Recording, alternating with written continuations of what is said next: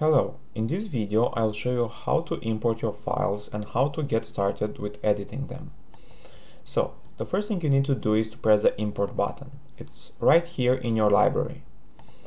After that, choose a source. You have multiple options. You can go on Google Drive, on Dropbox or OneDrive, or you can also drop links from YouTube and SoundCloud to import videos from those services. Additionally, you can record your microphone or your webcam in Flixier too. For the purpose of this video, I'll just use some videos from my device. I'll click on my device and then I will select a couple of videos here. I'll click open and then I'll just click import all. The videos will be first imported in Flixier. You will see a loading circle here that tells you how long the video has until it's uploaded, and then some videos will need to be transcoded in a format that Flixier can read. That will take some more time as well. It's very important to know that while your videos have circles on them, you will not be able to save your video or to publish it. So you'll need to wait for your videos to upload and complete transcoding before saving your project. So after that, you can just hover over the videos or just click on them to preview the video in a bigger window and to also read information about the resolution, the duration, the name, and when it was uploaded. Here is also the place where you can delete an asset if you want to. But for now, let's just go ahead and start with adding videos into our project. So what you have to do is just drag and drop a video into this black square on your screen. You can see it also gets added into this timeline. So this is a place where videos will be stacked either on top of each other or next to each other to form your end composition. So if you click play, you'll be able to preview your video. Let's just add another one. I advise you to just drag and drop videos on the timeline as well, and you can just drag them at the end of each other if you want to create a more complex composition. As you can see, this is a 16:9 video, which actually is a different aspect ratio, and I will tell you more about it in a different video. Let's delete it for now. So all you have to do is click on the video and press delete on your keyboard or delete here in your timeline. And let's add another one. Let's go with this one. Yes. With your playhead now, you can preview what's happening at certain positions in time for your video. So if you click this yellow thing at the top of this line, you can move it around, and then you can see how your video looks at this position in time. You can drag it more. And also what you can do is you can zoom in and out of this timeline. So if you press Ctrl on your keyboard and hold it pressed and then use a scroll wheel on your mouse, you can zoom in and out of your timeline, which helps you to see more of your video or less of it. You can also do this by clicking this tracks control and dragging on this scroll bar here. So you can do it like so as well. You also have the option to do it through a trackpad by pinching and zooming, but depending on your trackpad, this might be more finicky, or it would work actually pretty well if you're on a MacBook or another high-end device. You can see here with my device, it's actually quite slow and it looks a bit, it looks a bit bad. Okay, next up, let's look more into what the timeline can do for you. So let's just add another video. Let's go with that one with a different aspect ratio. You can drag and drop it again on top of an existing video, and you'll see it showing here.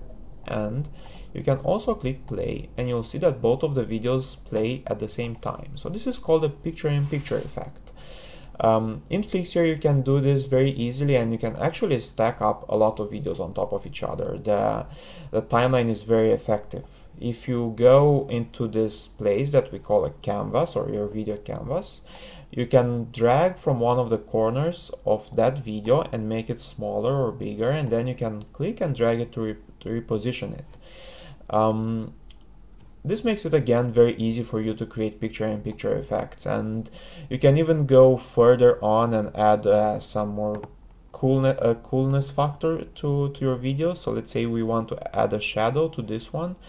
Let's just increase the blur size and the offset for a bit, and now you'll see how your video has a cool shadow as well, so this makes it stand out a bit more. Let's delete this one too. So this is how it looks, and then you can resize it if you want to, or you can reposition it as well. So your canvas is very flexible in Flixier, and so is your timeline. If you want to be more specific about your tracks and how you're working with them, you can click again on this tracks control button, and you can start deleting tracks here.